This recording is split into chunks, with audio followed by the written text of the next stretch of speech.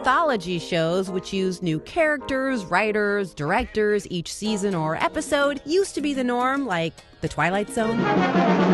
But in the age of Netflix, Hulu, iTunes, anthology shows are making a comeback. Where does this stuff come from? First on our list of faves, American Horror Story, which brought anthology back from the dead. We're just getting started. Each season of this FX creeper focuses on a new macabre theme.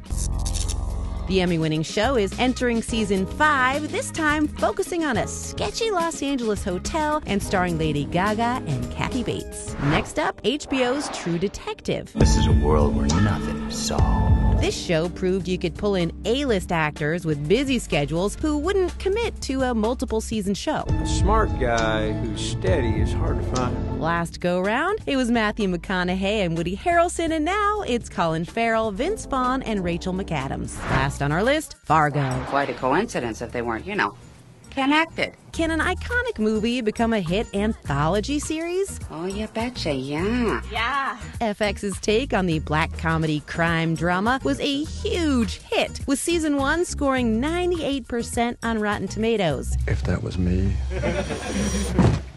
I would have killed that man. Billy Bob Thornton set the mood in season 1. Season 2, premiering in the fall, stars Ted Danson.